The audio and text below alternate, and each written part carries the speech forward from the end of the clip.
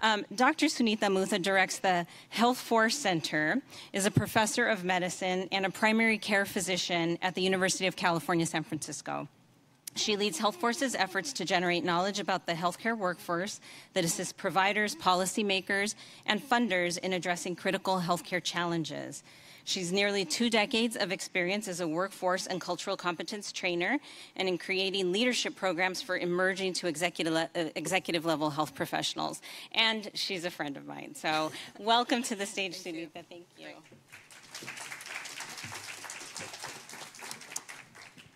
Good morning. It's really my great pleasure to be here.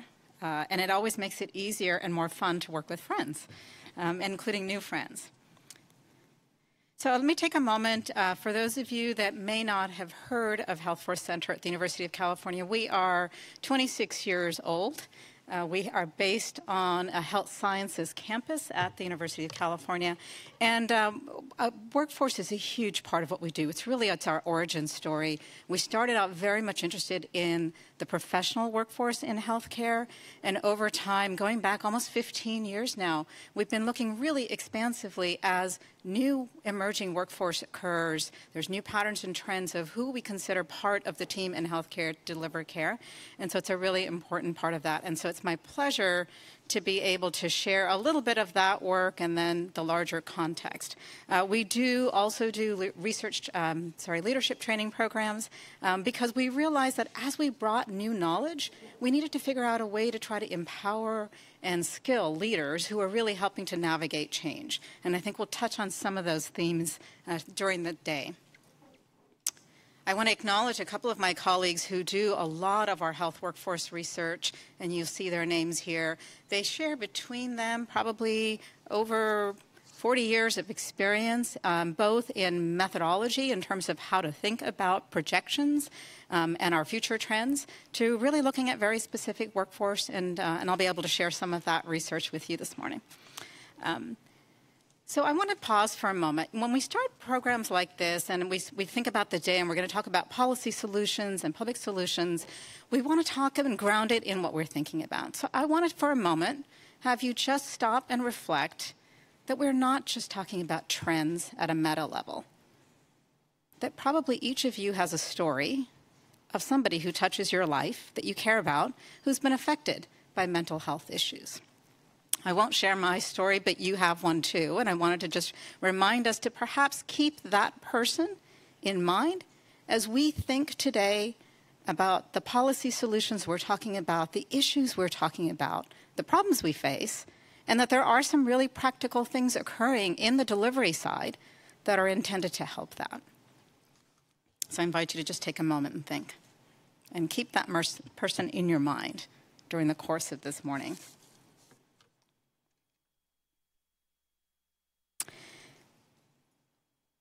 I can get wonky about workforce. I think it's the foundation of everything. But actually, I think it is really critical. And this is one way that I want to frame some of my comments this morning. So the workforce is really that base foundation that it determines so much of what happens. Even when we have access, we can't address the issues of access without addressing issues of workforce. And that ultimately all of this is intended to get to issues around quality, because that's what we are trying to do with all of this, is to improve the quality of care and of the experience that people have. So it is quite foundational. So what I want to do is I want to work down this triangle that I've created very quickly so to get to workforce issues, but I want to frame them. We know that when the quality of care for behavioral health is not addressed, there are consequences. And this image provides a really nice visual of thinking about really through the course of life, from conception to death, that there are events that can happen for individuals that affect their social and emotional cognitive health, that affect what happens in terms of the behaviors they adopt and health risks, which affects physical conditions and ultimately can shorten life. So quality does matter, and there are many ways to do this, and there are gaps in some of the knowledge base that we have around these issues as well. We know that there's issues of inadequate access. Dawn mentioned that less than half the people get access to the mental health that they need. And we are going to use, I think, two words interchangeably this morning and through the course of the day, and that is mental health and behavioral health. And I want to just call out that when we're talking, and I'm using the word behavioral health, I'm talking expansively. Mental health issues and then also substance use disorders, which we'll touch on, I know, during our conversations. For many of you, that may be familiar, but I think it's also a good reminder of we use them interchangeably. They're not entirely interchangeable.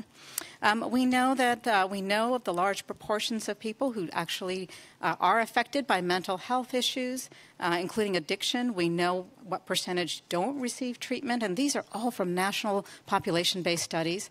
We also know, and we've known for a while, and it's gotten worse, that behavioral health shortages are probably the most significant in our rural areas in the country. And I'll show you a couple of quick maps to look at that. So access matters and place matters, as it does for so many conditions in health. Going back a few years, and in some states it started even earlier, but in 2008, we started first by doing the Parity Acts to try to increase access to mental health services.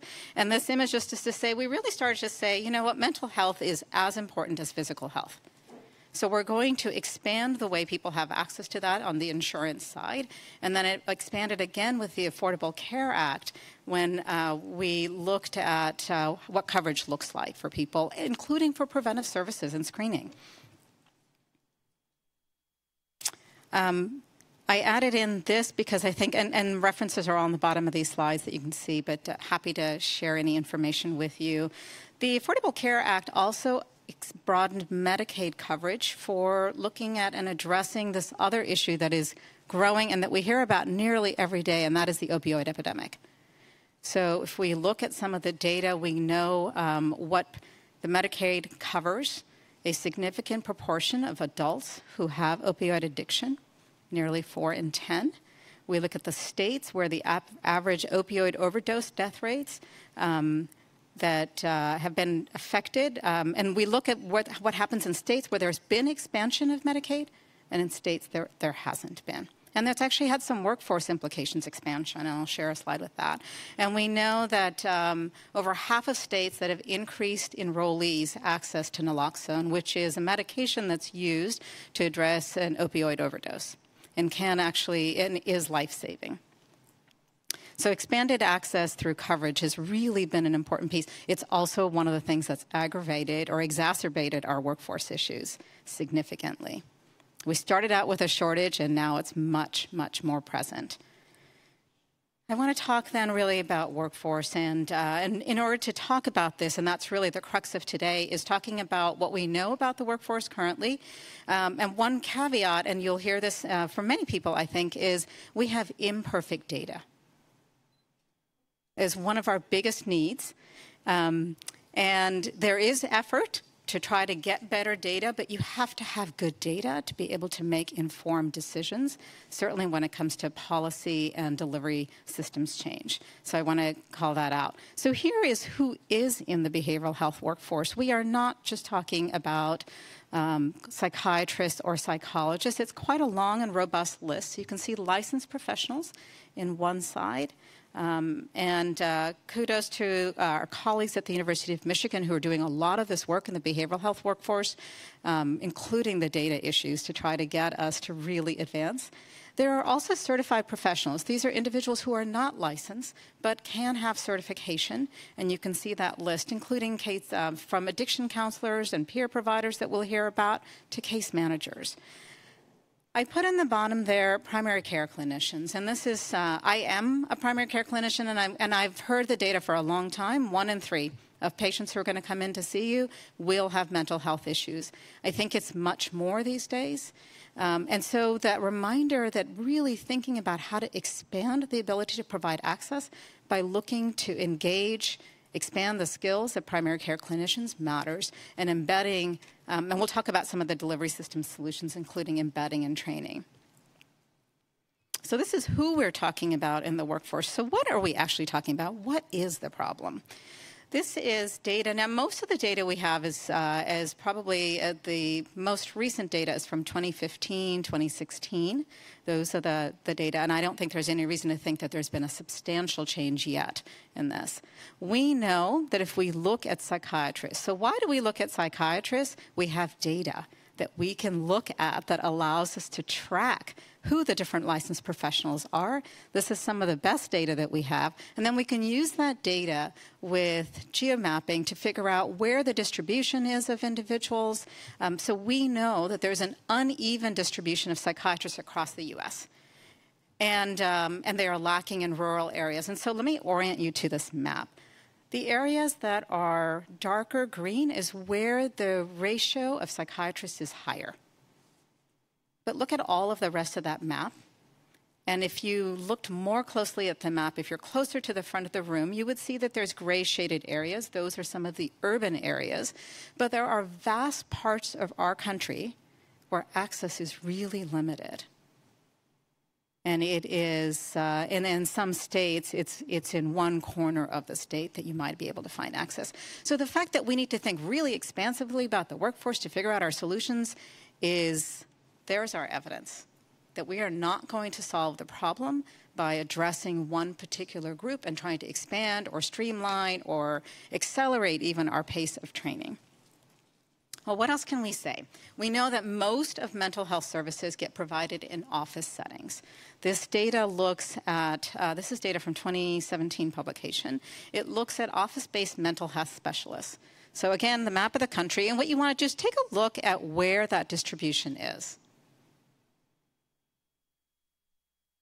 And so keep this image in mind for a second. So these are non-physicians who are providing services in office-based settings. Mostly psychologists, but also social workers and others. And here's what happens when you look at the same regions and you look at office-based mental health specialists that's provided by psychiatrists. I'm not adding on all the other layers that we know that matter, that it isn't just about distribution and workforce and access to that workforce, but you might actually have a psychiatrist in a region, or a clinical psychologist, or a licensed marriage family therapist, and they may not take insurance. And so access is affected yet again. But this at least tells us where the people are, where the potential opportunities are for providing services. And then let's just pause for a moment. I showed you earlier the map about the paucity of psychiatrists in rural areas. I want to just bring that message home in a different way. More than 60% of us live in health profession shortage areas. These are the rural areas we're talking about. Less than 10% of psychologists, psychiatrists, and 20% of MSWs work in these areas. So large amounts of population, very few workforce members to provide that. 65% of people in these areas get their mental health from a primary care provider. And we're now, mostly I've been touching on things like when there are not crises, when there is mental health, there's chronic conditions, they need continuity, they need services, they need access to medications perhaps and therapy. But when a crisis occurs in these rural areas, the crisis responder is often a law enforcement officer. And so it just speaks to how thin our systems are in these areas to be able to provide services, and particularly in times of crisis. I wanted to share some data. I've been looking at, gosh, you know, what happened since we've talked about expansion. We've said that access has actually gotten exacerbated a little bit because the shortages that already existed. So this is data that's one of the few items of data that we have, pieces of data that we have, that looks at what has happened in states where there has been Medicaid expansion to the workforce. And this data looks at, so on the top, you have the first two lines are states in which there has been expansion, Medicaid expansion. The bottom two are, I'm misreading this. So the very top line there is a state with expansion and looking at the clinical psychologist workforce. And you see maybe a slight increase, but really pretty flat, because that scale is quite expanded to make it look like you can see the difference. In non-expansion states, the number has actually decreased a slight bit. The bottom two lines are looking at what's happened to a population of psychiatrists in those same states where there has been expansion of Medicaid. And you'll see a little bit of an uptick, but not much change in terms of what's happened in non-expansion states. So perhaps, maybe, because this is pretty early still, we don't have that much data, there has been some improvement and some worsening. On the whole, expansion states haven't really affected or shown much impact for our workforce.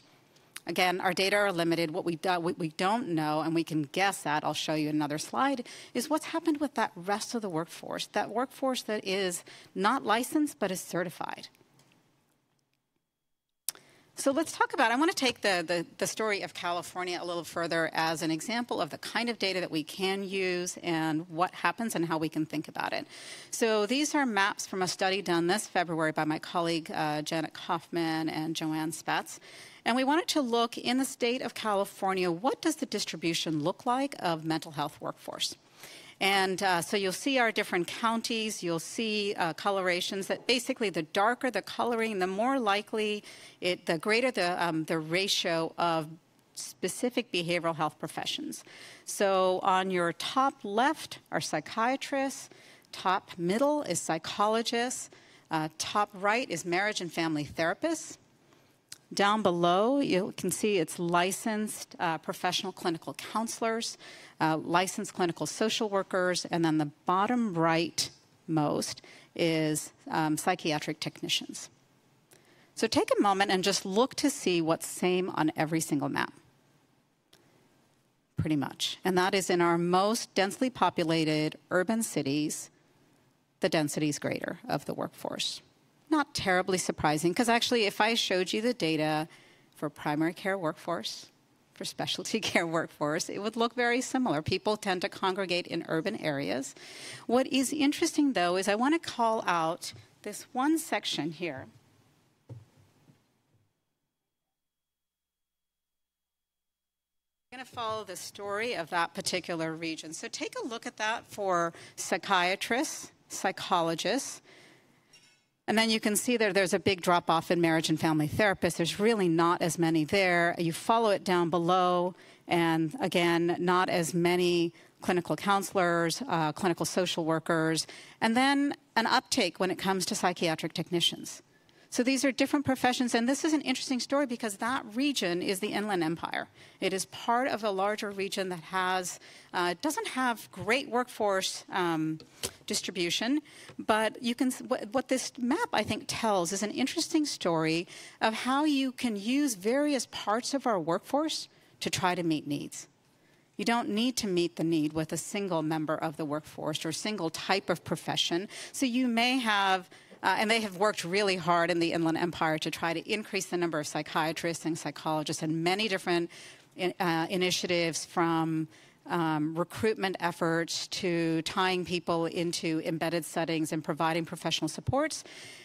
But they haven't, they clearly had made decisions in the geographic area that we're not going to do it evenly and every member of that workforce needs to be there. We're going to rely more heavily on the psychiatric technicians to be a big part of the member team, and then a little bit of everything else. It's partly what you have access to depending on where you are and what the workforce looks like, but it's also trying to be intentional in what is the whole solution, not a single profession solution, to try to address the shortages. And I'll talk a little bit later about some of the interesting ways that they have tried to reconfigure and create delivery solutions to address and to work with the workforce shortages that they have currently. The last thing I want to say on this particular slide is I said earlier we have a data issue. And so this piece of work actually is data from 6 different sources with a lot of effort. And you might look at this and you're like, well, why do we not have nurse practitioner data? Because we know we have mental health nurse practitioners. Well, it's really hard to get some of that data, and that is part of what my colleagues have been working on and what the University of Michigan, I think, is doing a great job, is trying to make sure that we have standardized ways of both collecting, identifying, and tracking it. But the data are, for those of you that are kind of geeky about data or wonky about this kind of stuff, I can tell you, as soon as we start to skim the surface of it, it gets harder and harder to say some things because we are imputing data. We're using Bureau of Labor Statistics categories. We're using all kinds of other ways to try to guess at the best guess that we can make, an informed guess about distribution. Okay. So a lot of current states saying we have shortages. It's not going to get much better. And this is what almost all of the studies that have looked at projections, including our own, based on the February publication that I shared with you, there are mostly projected shortages. This one says projected shortages and surpluses. And so if you look down the row, you'll see starting with psychiatrists at the top and working your way down on this particular list to marriage and family therapists. It looks at what the supply looks like, and it looks at what the demand looks like. And we're expecting to have the shortages. And those are in that right-hand column. And the easy way to scan this is anything in red is a shortage. And you can see the scale of shortages that we expect to see. This in part reflects an aging population and other trends that we can look at. And most of the time, shortages, projections have this tension between demand and supply. And what does the flow look like? And what can you predictably say about who's going to stay in the workforce, who's going to move into geographic regions, and what's going to happen in terms of needs over time? I wanted to point this out because this looks at Medicaid peer providers. I know we'll talk a little bit about that today. We have very little data for the reasons that I've mentioned. This is data looking at states that provide Medicaid support and payment for peer providers using Medicaid resources. And it is way more than I actually thought. So I don't know if that surprises you, but it certainly surprised me to look at what the distribution is. 31 of our 50 states actually provide payment for peer provider services. Okay. I always feel like workforce conversations are a bit of doom and gloom. They're sort of inherently, and I've been doing this for 20 years, and yes, it's always ends with, and there is a shortage, and we have to do something about it. So what I want to invite us to think about is really thinking about a paradigm shift. Yes, there's a shortage, and the way I presented this is I said workforce was foundational, and then it was about improving access, and it was ultimately about quality, and what is it that patients are getting and receiving, and are we getting and delivering what we hope we're getting. In reality, almost all of our decision-making and solutions is the flip. This is the workforce we have. What can we deliver?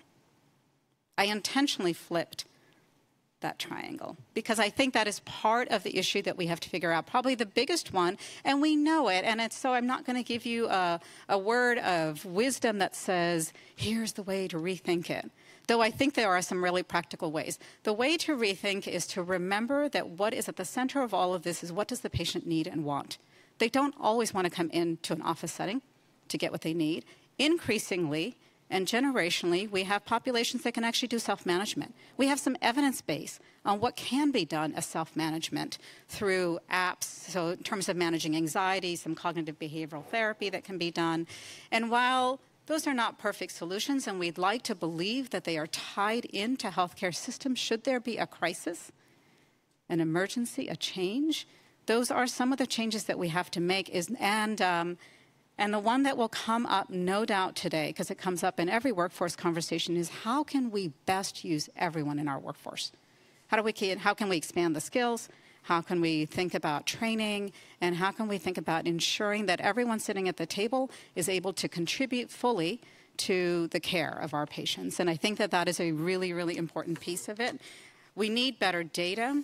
We need to really, I think about balancing this tension between demand and supply. That tension is not going to go away until we have some advances that occur in the way that our delivery system changes. And certainly we need to think about pipelines that don't leak. It's one thing to have a pipeline, but from all of our research in looking at medical education, dental education, and every other profession, we know those pipelines leak. They leak for the most vulnerable, the most diverse members of the pipeline. Those who come from lower socioeconomic settings, those who are underrepresented minorities, and so really thinking about ways to solve those issues. There are public policy solutions, and we've certainly written about many of them, and many of you know quite a bit about them. I think we also have to acknowledge that in our paradigm, we are so U.S.-centric in our solutions. There are many examples of solutions internationally that have been used well and widely. Everything from criminal justice systems reforms, which mental health touches on, to really thinking about the labor workforce. that is being used. And so there are differing needs, and probably the biggest paradigm shift to me, so there's two things that are really I would put on this list. One, it is not driven by the workforce we have. It has to be driven by the needs of the patients. And second, it is really rethinking whether everyone needs the same care. They don't. Not everyone needs, wants to have a uniform set of services that are always available for when there is mental health and substance use disorder issues. So I want to talk for a moment about some examples of what's happened. So in Search for Solutions, and we'll end on that note later on today, but I want to share a couple of quick examples of things that are happening that I'm aware of. There are many more that I think we'll hear about today. And they are taking pieces of the systems we already have, the Rubik Cube pieces, if you will, and reassembling them. Not assuming that's what that is. It's a Rubik Cube pieces. Yeah, we have to take the whole thing apart and figure out. Now, does that mean dismantle everything? Absolutely not. I am an evidence-based academic who really believes in incremental change for some things and then blowing some things up, because that's the only way the innovation is going to happen. Lucky for us, that innovation is happening in areas simply by the fact that there is sheer need, and it has to happen. And so there's some interesting examples. So I'll go back to this example of Inland Empire. One of the things that they have done in that area, there is a Medicaid plan that has a population of 1 million members, which is large for that region. It's in a pretty expansive region. And one of the things that they decided to do is, we know there's mental health issues. We know we don't have enough providers. How can we ensure we start to do the prevention things that we wanted to do? So depression screening got integrated into the time enrollment happened. And who did it? Administrative staff. And they trained them, and they use MSWs for them, but it really allowed them to say, who are our high-need members who need an immediate touch? And we can track them into the right set of services. We have limited services because we have limited people to deliver those services. Who need no touch at all, they're fine. Who needs a light touch, and who needs a much more intensive touch and needs to be connected to services more quickly.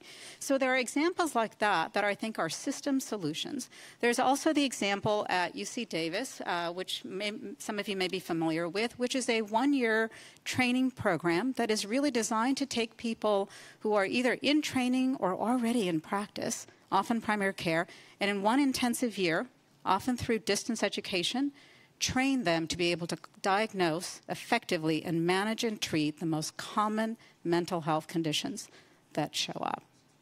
So you're quickly expanding the workforce, not by bringing new members into it, by reskilling and training people who are already in it. And that has really expanded, and it's designed as a train-the-trainer model.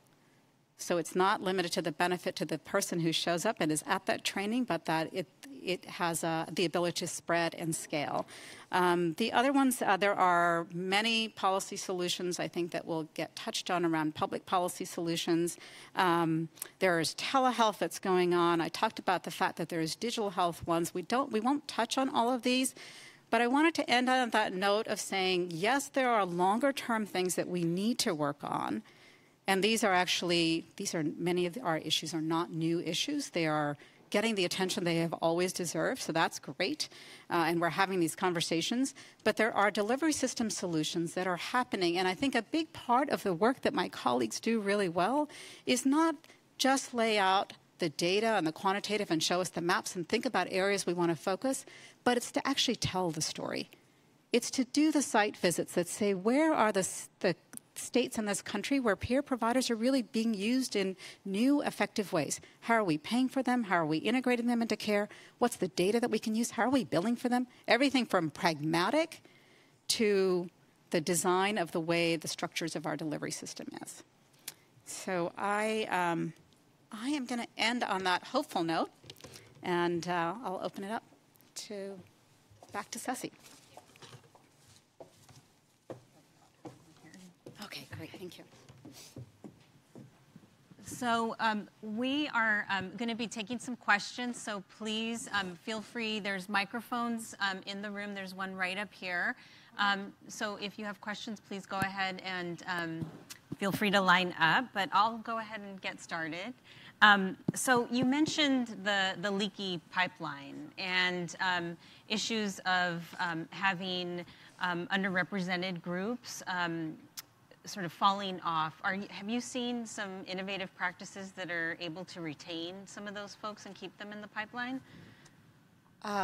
Wow. Yes, and it's not an easy answer.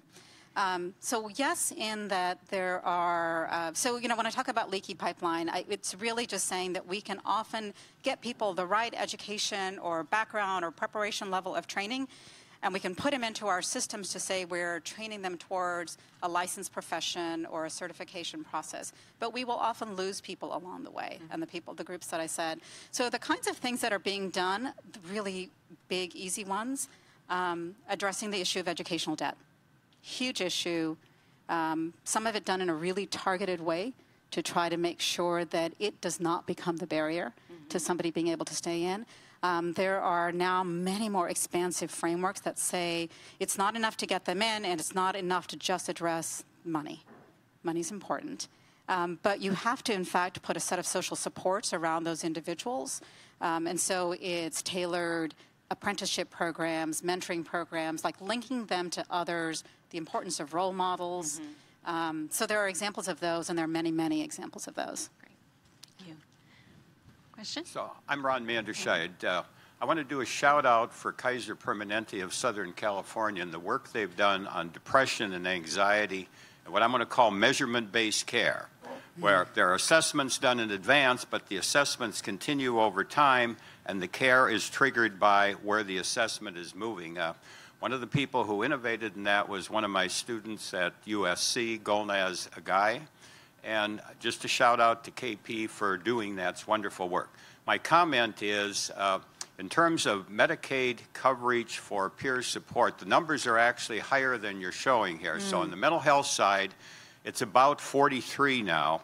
On the problem is on the substance use side where it's only 13. So part of our agenda here, it should be 50 on both sides, and there's a political agenda here of moving that ahead with CMS and making that happen. Great, thank you. And I think, so you raised one point that I'll comment on, and that is, I think that systems like Kaiser, we take some of that for granted in a setting like this, right? We talk about the fact that there are reinforcing structures that are in place that many of these other systems just don't have. It's so much more piecemeal and safety net, and as somebody who gets my care at Kaiser, I'm thankful for those. Great. So, the pipeline and the workforce challenges are not new. So, a question, what are your thoughts around why we have not made more progress to date in these issues? I think that we all have a lot of thought bubbles probably at the moment. I think it's for a couple of reasons. I think there's not one reason that we haven't made progress. I think that there are so many vested interests in all of these that is part of the issue, that whether it's around who is responsible for the decision, how do you engage multiple stakeholders at one time. As a colleague of mine once said, there's no grown-up in the room, because we don't have a concerted workforce policy that is not by profession. That's a big part of the reason. And then I think what happens is it's also the room for innovation. And that is how I keep myself optimistic, that while we can get a little doom and gloom about the fact that these trends have not improved significantly, they seem to worsen, or our attention is drawn to them, and they've always existed, that it has proved to be a really important breeding ground, I think, for new ways of delivering care. And then starting to look at not just how do we improve access, but there's some interesting work recently that was just published in Health Affairs that looked at if you can take a Medicaid population and you can do behavioral health integration with a very specific team structure in multiple different settings, from a multi-specialty clinic to a behavioral health setting, what can we say about use of emergency room services, about cost of care, which matters, and what's the composition of the team and the resources, and is it meeting the needs not only of a generic population, but in this case, they looked at two specific populations, including a monolingual Spanish population. And I think that's part of the other workforce issue need is that our demographics are changing significantly. Thank you. question? Thank you, Ceci and Sunita. In fact, that was the very question I was going to address, is around the diversity issues, because you did talk about the fact that we are sorely in need of rural providers, but there's other dimensions relative to equity. You just touched upon in terms of linguistic ability, but I was wondering if you could expand on the issues around diversity, whether it's around gender, whether it's around sexual orientation, whether it's around nationality, you name it. Yeah, you know, let me use an example to really bring it home. In the Bay Area, which is actually pretty well populated on that map, if you are looking for an adolescent child psychiatrist who's Spanish speaking, you are down to an N of 1. That is, I think, emblematic of the problem that we have when it comes to being able to meet the needs of patients whose preferred language is not English for their healthcare encounters, and there is an added level of complexity that happens when it's mental health issues. So yes, the issue is big. I think there's evidence to detail some of it, but the need is really great. And then there's a stigma component in many of our cultures where we have a long ways to go to make some of those changes. Nathaniel? Hi, Nathaniel with Mental Health America. So at KP's last forum, they focused a lot on trauma, which of course touches on schools and like early care and education and the sort of like earlier half of adults who touch children's lives. And I was wondering sort of your thoughts about them as part of the mental health workforce too. Because I imagine like your early care and education provider, your teacher, ends up probably having a larger life course effect size on children's mental health and development than most healthcare sectors. And I was hoping maybe you could touch on that as well. Yeah, you know, thank you for that question. I think the hard part here is, so the short answer is absolutely. That I think one of our takeaways in this as we deconstruct that Rubik's Cube is thinking really expansively of mental health and behavioral health in our communities and who in our communities can actually contribute and is already contributing to that solution. The challenge in talking about it gets back to data, right? Because we all want to say, well, how big is the problem? Who are we talking about? How many are there? And we just don't have answers yet to being able to quantify that, to help frame it, which I think is necessary and helpful. It's not the only thing we need. But again, the creative work and the solutions that are already happening in those places. They're happening in school-based clinics, both by necessity and by a desire to innovate and to meet needs.